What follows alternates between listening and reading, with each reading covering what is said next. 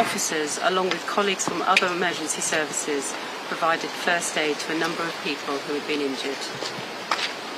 Very sadly, one of the children, an 8-year-old girl, died at the scene.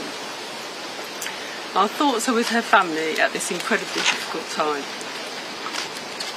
The driver of a car, a woman aged in her 40s, stopped at the scene and has since been arrested for causing death by dangerous driving and remains in police custody. This is a very difficult time for everyone here at the school and across the wider community. We would ask people not to speculate while we work to understand the full circumstances of what has happened during this tragic incident.